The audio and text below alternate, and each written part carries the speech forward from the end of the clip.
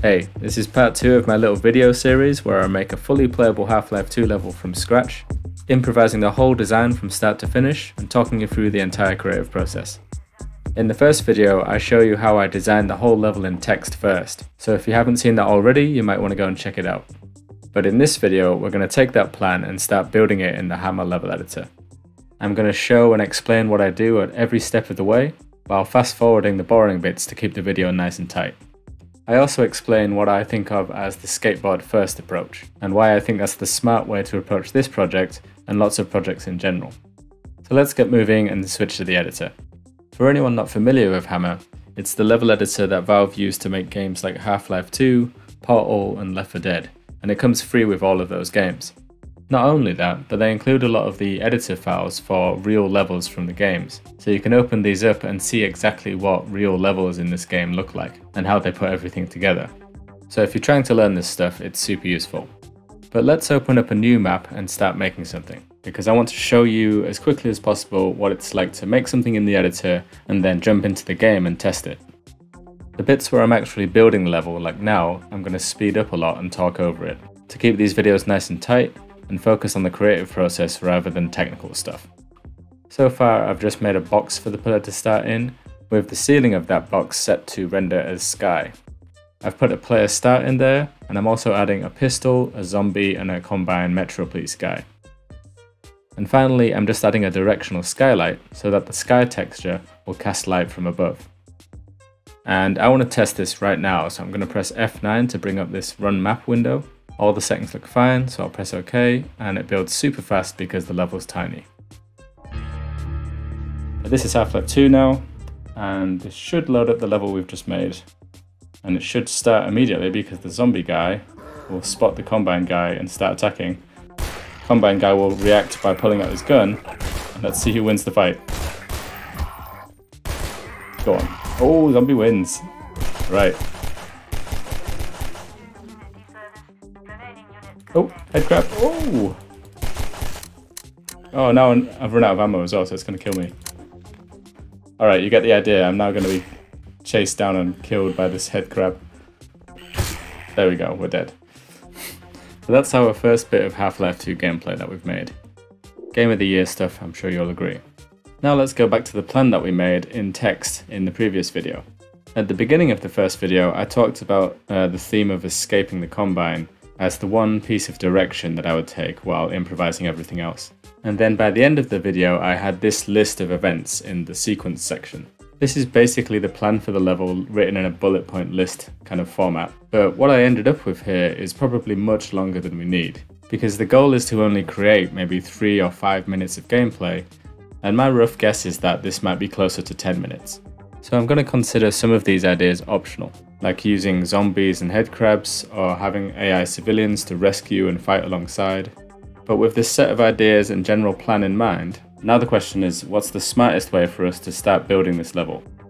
Well, the player starts in a cell, and we know that from this cell, a notable decision I made in the last one is that I thought it would be cool if, from the very first room, the player spots a potential escape vehicle somewhere, maybe outside through the window.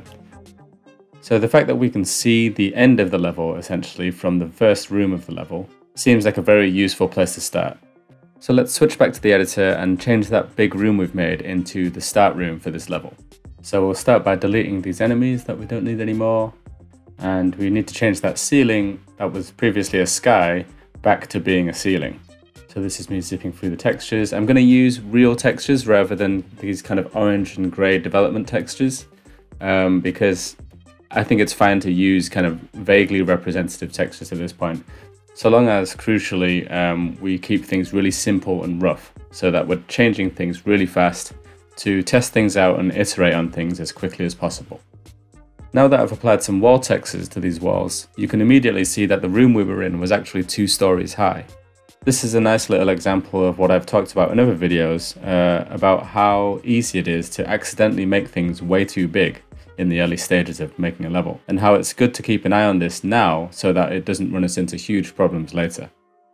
Having said that, seeing the 2 floors like that made me realise that it's probably cooler if the player is up on the 2nd or 3rd floor, while the escape vehicle they can see outside is on the ground floor. This just inherently makes the level less flat and more interesting, and gives us a natural journey for the level, where the player has to figure out how to get down to the ground floor to then escape in the vehicle. Now that this room is nice and small, I'm taking one of the walls and basically adding a large window into it. This is going to be the window that shows the player the outside area with the escape vehicle in. I'm going to speed this up even more now while I build the outside area that you can see from the start room. Like I said, I'm doing everything really quick and dirty, so I'm really just kind of duplicating the walls from the room to create these outer walls for the outside area. I'm changing the wall textures to a kind of brick, and I changed the floor texture to a grass texture. I've changed the ceiling texture to a sky. Here I've just split those very tall outer walls in two so that I can make the top half of them sky. I'm also adding a pistol to the room that the player starts in and a zombie to the area outside. Okay, so now we have the start room. It has the player in it. I've added a light so the room isn't so dark. I've changed the sky settings so that the lighting will be a bit better. But let's test this out. Oh, I don't know what that is. Some funky Z fighting of some kind. But there we go, we can see outside, kind of a strange looking sky, and we can pick up the pistol that we put there, take a pop at this zombie, drop down from the window, and take it out. So technically this is already a level where you start in a cell, you find a way to break out, and then you escape, and you've finished the level. The obvious problem being that it is super short, super simple, and kind of rubbish. So where do we go now? What are the next steps? Well, let's switch back to Hammer and specifically the top-down view of the level. So far we have this start room at the top, and this escape room at the bottom, which is outside, and this window that you can jump through to get there. Let me take a screenshot of this that I can scribble on top of. Okay, cool. So, like I said, we start in this top room up here, and below we have basically the end of the level where you would eventually escape to kind of jump into this escape vehicle. This is a car, believe it or not, that I'm drawing now. And there's a window in the middle that you can currently jump through because there's no glass stopping you. And so you jump out of the start room through the window and into the outdoor section, which is basically currently the end of the level. So I did this thing kind of intuitively but deliberately in the first video where we planned this level out. I like the idea that you can essentially see the escape vehicle and the end goal from the cell that you're trapped in at the very beginning of the level. Apart from being a nice way to set up a high level goal for the player intuitively from the start of the level, another reason I liked this idea was because I knew that it would enable us to build the level in the way that we have, where we literally make the first room and the last room of the level right at the start. From here, we could add a little door to this room here, and maybe a vent that the player can escape the room through here, and basically build out the rest of the building like this. It could curve around like this, and then we could extend the outdoor section to match it, and have a big door that connects the two, and then the level is about escaping that cell, fighting through the building, and getting outside, and then fighting your way to the escape vehicle. At which point we could bust through some kind of barrier of some kind and finish the level on the other side. And as I said in the first video, what's good about this, both this theme and this layout, which starts with the beginning and the end of the level being next to each other, is that all of this extra area that we're now talking about building to flesh out the level, this can be as big or small or simple and complex as we want and as we have time for. So we can start with it being super short and simple, and just keep adding ideas and complexity to it as we go along, until we feel like it's either finished or we run out of time. This brings me on to something which I think of as the skateboard approach, which I'd like to take a couple of minutes to explain to you now because I just think it's such a useful concept. This comes from a guy called Henrik Kniberg, who was talking about agile design and production processes in companies like Spotify. So to explain my take on what this diagram is about, imagine we need to create a mode of transport and we come up with this design for a car. If we were to take the top approach, then we would only think about the final product in its most ambitious form, and we'd try and make this final product from the very start of the process. As you can see in steps 1, 2 and 3, what this leads to is a process where we don't have a functional car that you can drive in any way until the very end of the process. Which first of all is stressful because you spend the entire process with something that basically doesn't work. And secondly, it's just really inefficient and leads to a lower quality final result. Because if you can't test that product while you're making it, then the final version of that product will essentially be the first version. And to put it mildly, the first version of anything is never any good. Generally speaking, the way to achieve quality is through iteration. So in contrast to that, the bottom approach suggests that instead of focusing on trying to deliver the super fully featured awesome car from day one, we could instead focus on the goal of delivering a mode of transport, and start by making a skateboard instead. And then we could turn that skateboard into a scooter, and we could turn that scooter into a bike, and we could turn that bike into a motorbike, and then we could use all of the stuff we've learned through all of those stages to turn the motorbike into the fully featured awesome car. And what this means is that we have a working version of something that fulfills the goal that we're trying to achieve from the very first stage and throughout the entire process. So speaking really practically, as I make this video series, I don't know how long this level will take me or how many parts there will be, because I'm improvising the whole thing. This type of level design does take a lot of time, and I don't know if we'll ever get to the super fancy, fully featured car version of this level.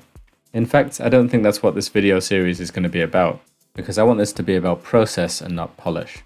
But one thing I do know, if we work in this way, is that even if I got hit by a bus tomorrow and heroically uploaded this video while waiting for the ambulance to arrive, then even just after this video, I know that we'll finish with some kind of skateboard or scooter version of this level, as opposed to just being stuck in the lurch with something that doesn't really work. So at every stage, we're going to take whatever we have at the moment and expand and iterate on it according to whatever feels the most important to do next. So let's start sketching this out and thinking about what the lowest hanging fruit are at this point. What are the easiest and most important things we can do to make this level feel more complete? First of all, one easy thing would be to actually add that escape vehicle into the exterior section. So we'll make sure to do that. Let me think, we talked about having a door here, and then with probably a guard on the other side. Guard guy, let's say, so you can see him from the door. The player doesn't have any weapons, so they don't have any way of getting their attention or kind of making any noise. We talked about a vent over here. I'm trying to imagine, like, imagine somehow we get into that vent, we could crawl into the vent, go around a corner, and end up kind of in that room somehow. And we don't want it to be, we don't want the player to get into that vent before they look through the door, for example. So we want this vent to be a bit, at least have some kind of thing that makes it, you know, so the player has to kind of think or do something to get to access this vent. So maybe the first idea that springs to mind that I hope would work is if this vent is kind of raised up off the floor, so it's too high for the player to reach. It's open, but it's too high. And maybe there's, I don't know, there's crates, good old crates. Let's try this to begin with. There's two of them. And maybe the player can just pick up a crate and put it there, oh, sorry, against the wall. And, you know, jump onto the crate and, you know, climb through this vent. That's one of the puzzles at the start of Half-Life 2. You move crates and use it, jump on top of them to jump out of a window. I assume the metrics are such that you must be able to jump on top of them. We'll figure that out. So I want to go down a vent. I want to turn a corner. Maybe, let me think. I don't know, maybe there could be a section where you can actually see into the room. So imagine the room is something like this. And the vent could go down here. But here is a kind of a window bit in the vent where you can see that way into the room. We'll see if that works. But I like the idea of peeking into the room before you can actually drop in. So you get this build up to you kind of entering the room. And then this is where you could actually enter the room somehow. Okay, and then so let me think. The player is still unarmed at this point, so we'd need them to have some kind of weapon. Maybe, I don't know, maybe there's a desk here that the player can conveniently drop down behind, and there's a crowbar on the desk, as you do. They've taken Gordon's crowbar and they've left it outside. And you can retrieve it and smack him over the head. What else? Let me think. So we talked about extending this area. This is still the ground floor. The player is at least up on the second floor. That's currently where they are. So that means we'd want a doorway here. I mean, this, just to get this, a really simple version of this done, you know, this doorway here could lead to a room with a staircase. Amazing drawing here. And then in the bottom of this room, there is a door that we have to open here, and then the player gets out, they fight their way. Oh, yeah, so that means we would add enemies here. And that's kind of cool, because that means that when the player starts the level, they can look out of the window and see a little scene of some combat guys around the vehicle. This would have to be the weapons room we talked about. So maybe in there, there's some weapons, you know. That's a terrible drawing of a gun. But we now have a rough sketch of a design that expands, kind of fleshes out the middle part of the level in a way that draws from a bunch of the key ideas we came up with in text in the first video. Let's just check which ideas we took and which ones are still on the table. So level starts with player in a cell, obviously we've got that. Player spots a potential vehicle, escape vehicle outside through a window. Player can see a guard through a hole in the door to their cell. Player escapes through vents. When we don't have a choice on where to go when you're in the vents, but that can come later. We do have a bit of scouting the location out from the vents. We don't have captured AI civilians, we don't have the dark room.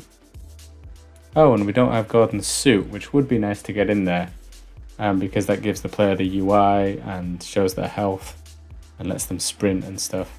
And it will be quick to get in there as well, so let's do that when we switch back. No zombies or head crabs for now, no crossbow or gravity gun. We could throw that in the weapons room. Yeah, all the dark room stuff we're not doing yet. Big final fight in shoes, fighting towards the vehicle. Player can jump in the vehicle, and then we need to add some kind of, well, ideally a ramp and some barrier or something to smash through as we speed away and finish the level. But you can see how we've taken about half of the ideas from this sequence and kind of integrated it into our first iteration and kind of expansion of the middle part of this map. This is me adding the window in the first room, the barrier we smashed through to finish the level, and Gordon's suit to the level. So now let's switch back to Hammer and start actually trying to build this thing. Because designing it in a little 2D scribble is one thing, but I'm sure some interesting challenges will come up when it comes to actually designing this in 3D and testing it out. So this is what we have at the moment. I'm going to bring up an image of the sketch that we did, and oh yeah, we said we would add the escape vehicle to the outside area because that's a key element of the level which we don't represent at the moment, and that means making an exit for the level too. This should be quite fun actually. So if I add an entity there, change it into, yeah, prop vehicle Jeep, and the world model should be car, buggy, there we go. So hopefully this will be good fun. We'll just jump in and we'll build this right now. Okay, there we go, we've got a buggy. And let's just try and sneak into the buggy. We're in. So now we can drive this buggy around and try and run this zombie over. There we go, we got it. So we can see how that is going to be pretty fun. In fact, I'm tempted now. It's really tempting now to make the level feature more of the Jeep because the Jeep is so much fun. It would be a shame to jump in the Jeep and for the level to suddenly finish. But for now that we've got that Jeep in, I think the next priority is just to make this outdoor area bigger. This is to create more space to drive the Jeep around in, and also more space for the battle that you have on the way to the Jeep. As you can see, I'm doing this in a fairly basic way and not putting too much thought into the specifics yet. I just want a bigger area to drive the Jeep in and a little corridor to drive down. That feels like it could be the end of the level. We're still in the really early phases of just sketching in the initial beats of the level. Starting to build this section was quite kind of fun and exciting for me because I've never used the vehicles in Half-Life 2 before. And I think getting to the vehicle is a great kind of motivating goal for the player at the start of the level. Okay, let's jump in and test this again. So that looks a bit weird, but that's fine. I'll set them off just so I think it's a bit more interesting. There we go. Now we get in the Jeep. Have some of that. So even now, after I've made this area bigger, it still feels really small once you're driving in this Jeep, because it's so fast. But we can say that's the end of the level. And now the idea of getting to the end of the level feels way more exciting, because we have this payoff of escaping in the Jeep. Back in the editor, another good next step would be to block this window so that the player actually has to escape the building properly. This took a bit of faffing around with me remembering which glass textures are actually transparent, because a lot of them are not. But this one is, and it doesn't look too bad. So after a bit of tweaking, let's jump into the game and test. There we go. So now the player cannot break out of this building. The glass bullet holes look quite good too. So now the player really is trapped in this room and this building, and we need to make it interesting for them to get out. So let's go back to the sketch of the building that we're trying to escape. I suppose the first thing is that we need, now the player is trapped in this first room, we need to give them a way to get out, and obviously we need them to be able to escape, go through this room, down the stairs, and to outside. So let's just make a really quick, rough version of being able to escape that room, going downstairs and outside of the building. We're starting by cutting holes in that wall to create the doorway and the little vent that we're going to escape through.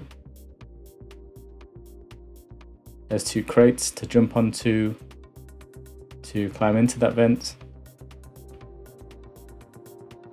Duplicating walls from the existing rooms to create the next big room that you kind of drop down into from the vent. Starting to block out the next room after that, which has the staircase down to the ground floor. Here I'm placing a railing mesh into the level. The reason I'm doing this, even though the railing isn't that important functionally, is that just putting that mesh in tells me the exact scale of a real staircase in Half-Life 2 basically. So it's to help me keep both my scales and angles correct, because it needs to look right and the staircase can't be too steep or flat or big or small.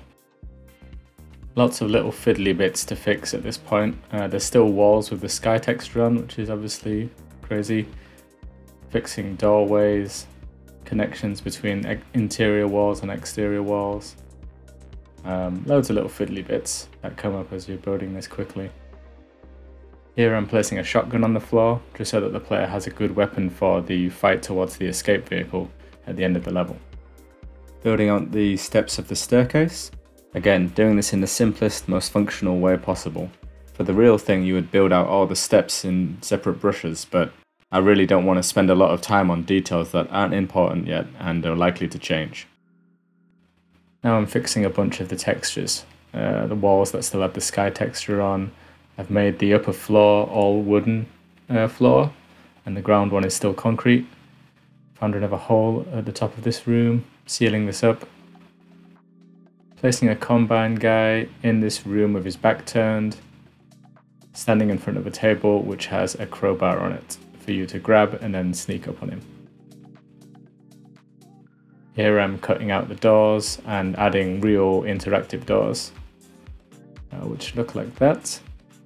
And this reveals that the doorways I cut out are the wrong size, so I'm fixing those. And at this point I think we're ready to test. So let's jump into Half-Life 2 and see if I've made a complete mess. I'm expecting things, at least some of these things, to not work, because that's quite a lot of stuff I just did, and I did it all really quickly. And I'm bound to have some kind of metric stuff that doesn't add up. Okay, so you can see out the side. Can we see the guy? Ooh, we shouldn't have the pistol in here, so that's the first mistake.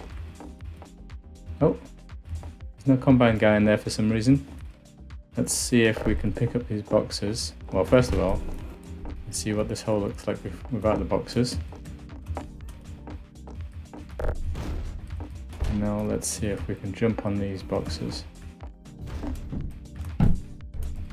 Is it easy to get into this hole? Nope, it is not. Let's see if this is even possible. So this is a classic example of the kind of problems you find the first time you test your work. So now to get out of here, I will enable cheats and use noclip. So yeah, for some reason, the combine guy is not there, and there's a weird shadow under the table. Don't know what that's about. So the combine guy's not there. Oh, and that means I forgot to lock that door as well, so I could have just exited the room through that door. I forgot to add a light to this room so it's super dark, and because we don't have Gordon's suit, we can't use the flashlight. So there are problems, but we're still technically escaping this very poorly secured building, making our way to the escape vehicle, shooting the zombies on the way, and escape in the most gratuitously violent way possible. Boom. Alright, so switching back to the editor, the first thing to do is just to fix a bunch of the simple little issues that we found there. One thing was that this combine guy wasn't spawning for some reason, and when I checked the entity settings, it was displaying the settings for a different entity type, so something was screwed there. I fixed it by just deleting him and creating a new one. Other stuff included this first door not being locked, which I just fixed there. I'm going to make this vent easier to jump into, so I've got rid of the top bit and lowered the bottom bit. Duplicating this light to light up the next room. And noticing while I do that this room is completely missing its ceiling. So I'm duplicating the floor and dragging it up to create a ceiling. What else? Outside I had the idea of adding some combine guys who, like in our very first test, will kind of systemically start a fight with the zombies as soon as the level starts. I thought this was a good idea, A, just to get some representation of the combine guys waiting outside for the final fight, but also because that initial systemic fight between the two factions will draw the player's attention to the window and to the escape vehicle at the start of the level. Now I'm just moving the shotgun up onto a table so there's more chance that the player will see it, and we're going to test again. And yeah, that works quite well because you can hear the gunfire outside and it immediately makes you want to see what's happening. And they're having a little fight. Oh, the combined soldier guy seems to be T-posing weirdly. Not sure what's going on there, to be honest. But there's an interesting little scene that plays out dynamically, and it draws our attention to the window and to the vehicle. And now they're just... oh, they're walking towards us, which is pretty cool. That's quite a change in a lot of value that we just got from adding 2 combined soldiers to the start of the level. Okay, on to the rest of the level. Now this door should be locked. Yep. And now there is a combine guy there, although it's hard to see, so I should probably move him. This is lower now, but hopefully still too high. Yep, to jump into without the box. Let's see if this works now. Bit noisy there. Oh, it's still a nightmare to jump through. So I'm going to use noclip again to fly through the wall. Oh, he moved really fast. Oh, and now this guy's spotted me. And oh. So I'm not sure if that guy spotted me because of the noise I made when I shoved the crate against the wall. But obviously I don't want that to keep happening when we continue to iterate on the level. Figuring out how to deal with these kind of AI quirks and basically to craft the experience that you're trying to create. It's another reason why making levels for existing games with full AI enemies and stuff is just a whole different ballgame to making empty environments for a player to flow through. Oh, that's a railing prop we placed here, just doesn't seem to be here. Not sure why. It's cool because I can hear the zombies kind of just bumbling around outside. I'll pick up the shotgun. We technically have a little fight on the way out, and now we can escape it again. I've already got some ideas about how we could really flesh out this final section with the Jeep, but I think we'll save that for the next video.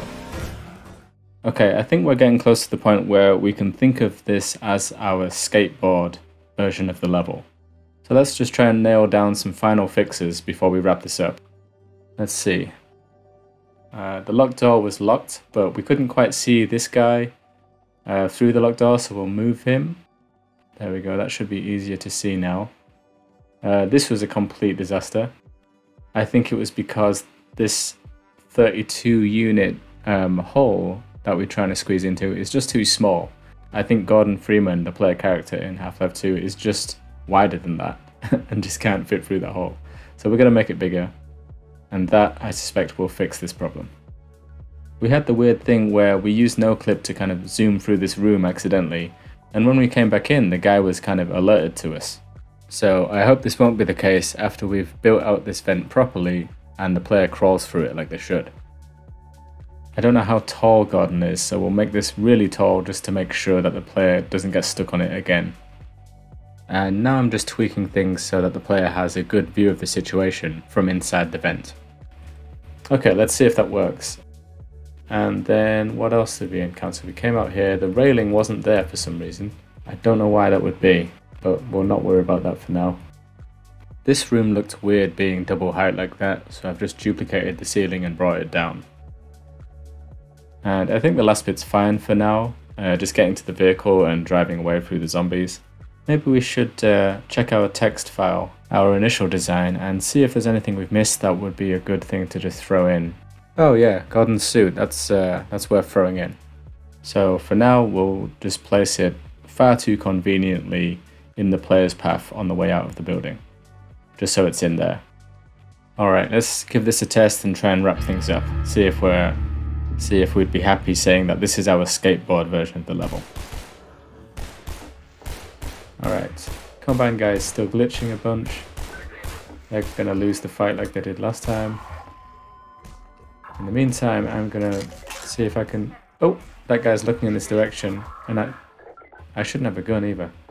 But, so I got to delete this gun next time. But let's see if we can at least get in here now. Now we can. So maybe... Oh. Okay, so this... now we've spotted the problem. This vent is too thin. Because I can get here, but I can't get into the vent. Let's jump out again and fix this right now. So I'm just making the whole vent the same width as the gap that we can now get through. And here's the pistol that we keep forgetting to delete. And also, while we're here, I'm going to create a block line of sight volume over this door, so that the guard on the other side is never kind of alerted by us looking through the doorway, because there isn't really a case where we want that to happen. So let's test these fixes. Okay. Or maybe he can hear the gunshots outside. Or maybe he can hear the sound but not see me. That's why he's still turning around a lot.